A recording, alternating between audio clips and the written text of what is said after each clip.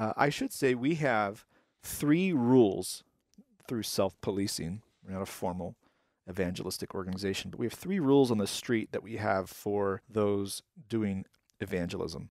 Number 1, be in a healthy relationship with your local church. If you have not gotten right with or integrated with or attached to a local church, take care of that first.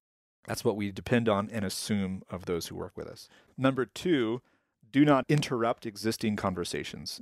Out of excitement and exuberance, it's very tempting to insert yourself in an existing conversation and rescue someone, or I have an answer for that.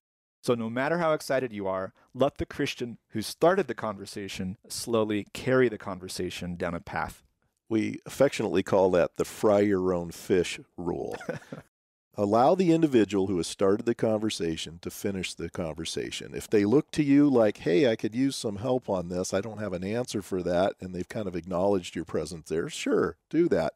But sometimes jumping into conversations can derail where the individual was trying to take that conversation. So you do want to be very careful about that. The 3rd rule is not to pander to the lost by reviling or slandering other believers. So Ron Huggins calls this the pander-slander method. Don't try to establish good rapport with Mormons by throwing genuine Christians under the bus.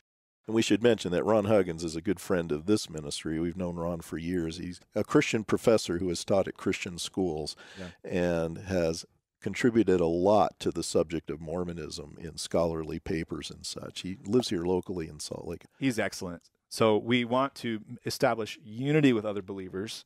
We don't want to gain rapport with the lost by throwing genuine believers under the bus.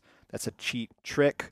It's very tempting. It's a recurring problem with people who try to do interfaith dialogue with Latter-day Saints. But we want to build upon the existing efforts of other believers, give other believers the benefit of doubt.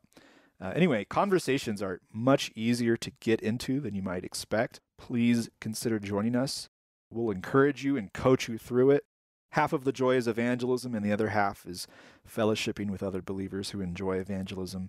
And it's also encouraging to be reminded of the gospel.